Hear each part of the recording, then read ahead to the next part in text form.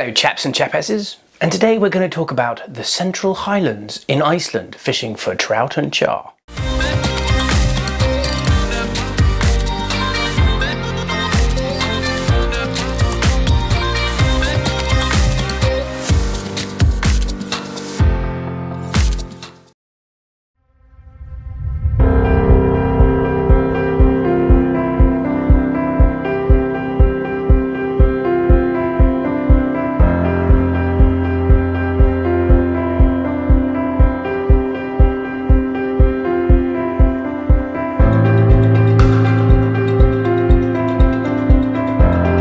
Iceland is probably one of my favourite countries to fish. There's just so much fishing there.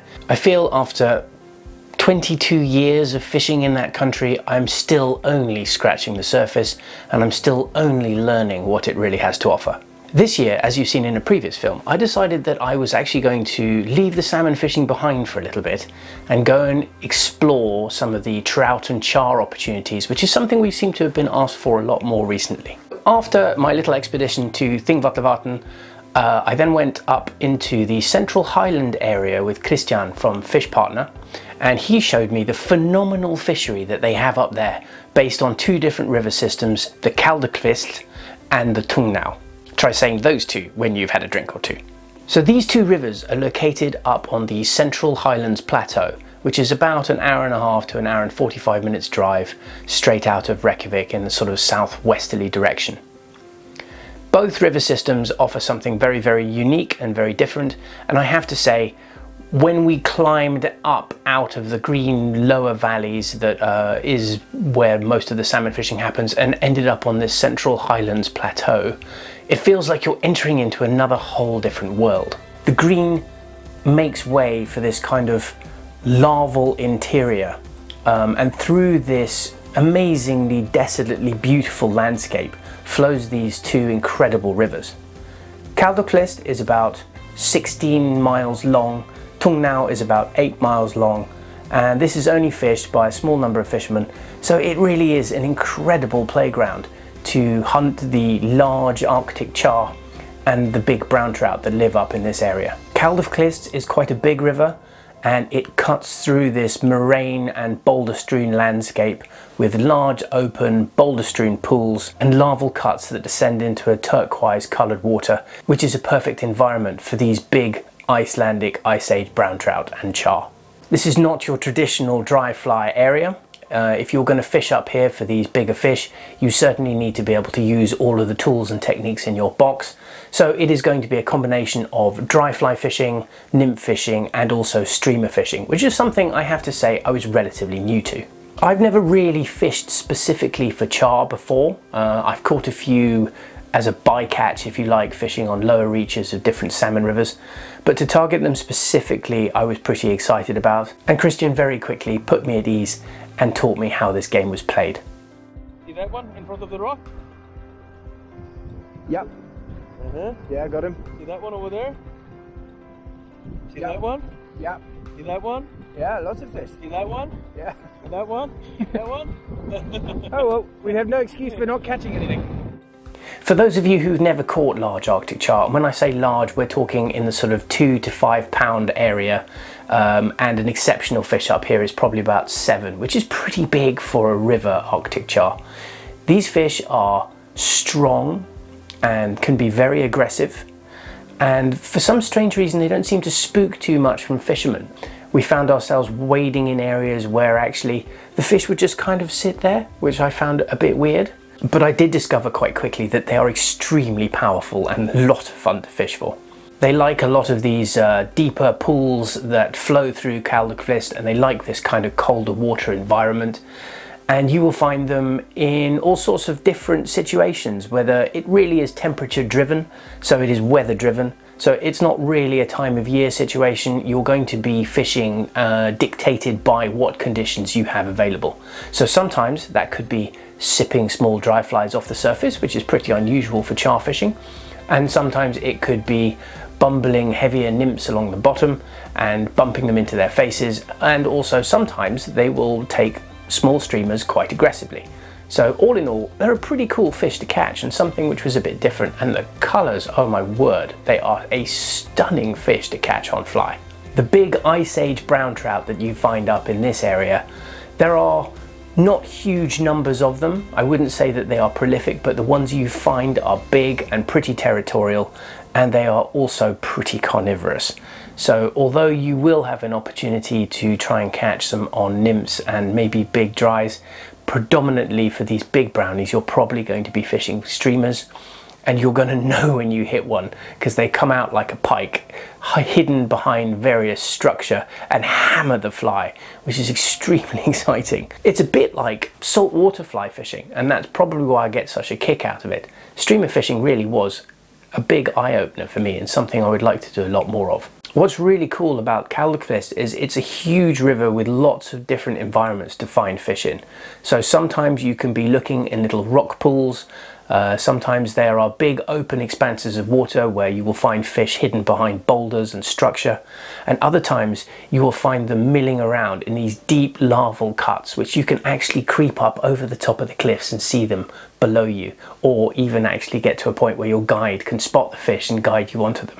And now that makes it really exciting and brings it back to one of the reasons I love fishing in Iceland so much, is a lot of it is visual. While fishing with Christian, we explored large quantities of the Kaldakvisl. We fished the lower parts, not too far away from where the lodge is, and found lots of char all racked up, which we could see from above. And then you could actually almost wade up into the pool and then just start nymphing through it until eventually one would take the fly. And then you just had to hang on because they are very powerful. And then up through the waterfall systems and these big cuts in the ground, which is an extraordinary geographical feature to see even in its own right. And to be fishing in an environment like this is pretty cool. And then up through the waterfalls, you fish the base of the waterfalls where there are deep pockets and you often find fish in there. And then right up into the upper area of the river where you literally feel like you're in a lunar landscape. There is no green, you might get some lichen, and everything else has probably been killed off by permafrost during the winter time. But this environment is an extraordinary place to be hunting big brown trout, and they are living there and have been doing so since the last ice age. So also, as I mentioned before, you're going to be fishing another river system based from the same Central Highlands lodge, and that is a river called the Tungnaa, which is in complete contrast almost to Kaldakvisl. This is a much smaller river in terms of its width and size, but you have again got about 8 miles of fishing to play with, and the top half runs through a series of mini canyons, tiered pools, lovely areas to find fish and spot fish, boulders which are sort of almost erratic in the middle of the river system which provide perfect cover.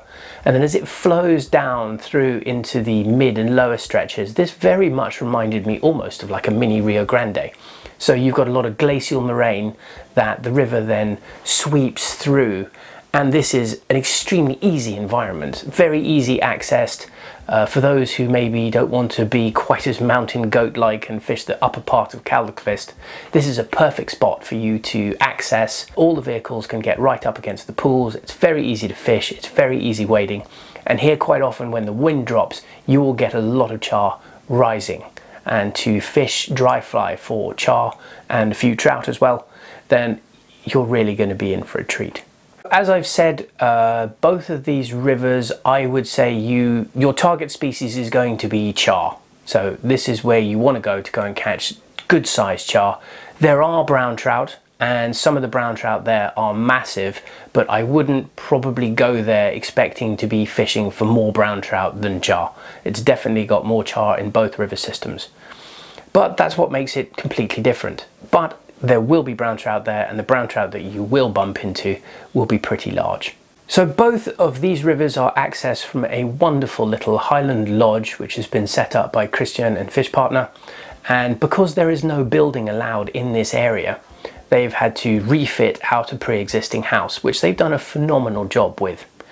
So it's nothing fancy. This is a trout lodge. It's not all frills and fancy dinners like you would normally have at some of the salmon fishing operations, but All the rooms are clean and comfortable. It is on a shared room basis, but each room has a sink in it. There is one big communal bathroom which has got some brand new showers and fittings in, big hot power showers, which is exactly what you need after a day out on the cold river system.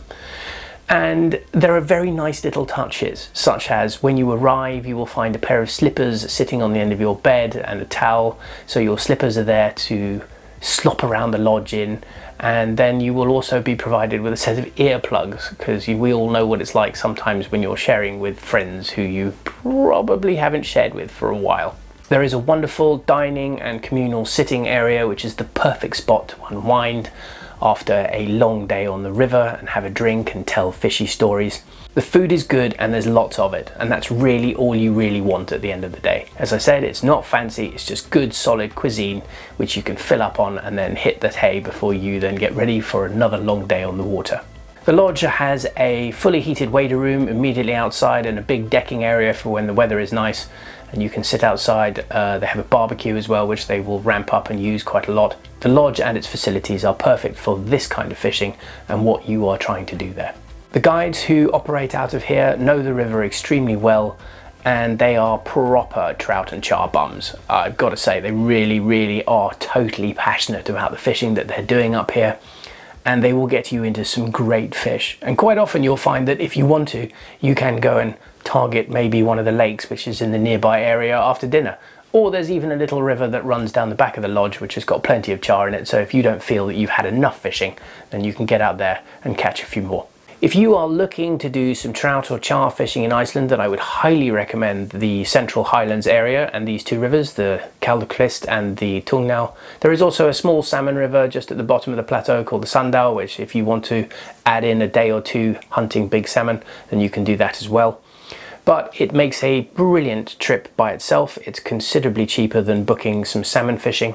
But at the same time, it also works brilliantly as an add-on. So if you're already going salmon fishing, why not extend your stay in Iceland and experience this totally different, very unique, and a very exciting fishery. As always, I hope you found that video useful. Please like and subscribe to our YouTube channel, and I'll look forward to seeing you on the next one.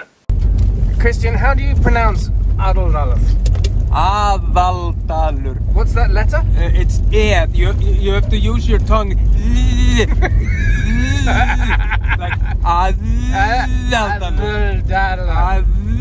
Aðaldalur. Okay. Pretty easy. Yeah. You try it.